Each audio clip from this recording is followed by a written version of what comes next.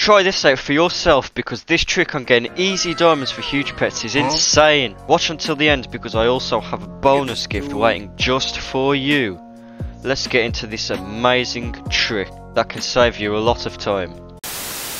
Well, is this trick so amazing that I have to make a video on it, you may ask? Well, after speaking to a few of my supporters after the last video, they've concluded that this is a very easy diamond farm. And no, we don't talk about the diamond mines after they got the nerf again. And we can absolutely abuse it before it's too late. Now, funnily enough, this trick has something to do with the new Quest 1 egg.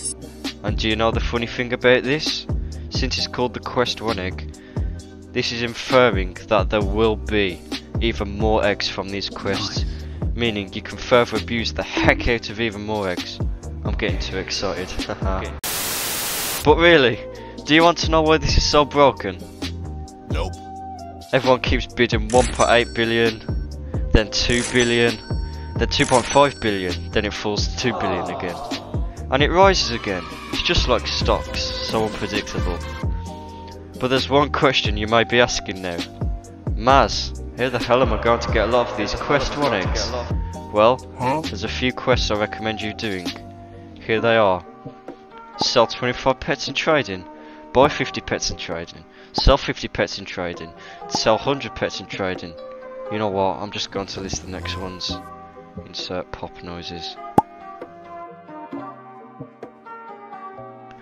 But if you have done all of those, what's next, you may ask?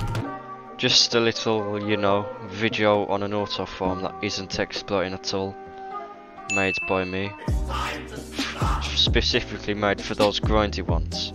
Not breaking 200 chests or some crap like that. You should go check it out. But yeah, that basically concludes it for this video. If you need further help, please drop me a comment below and I'll respond. And as always, I'll see you again next time. Peace.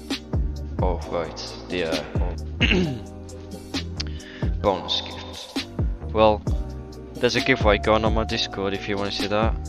Anyway, peace for all this time, because I'm tired.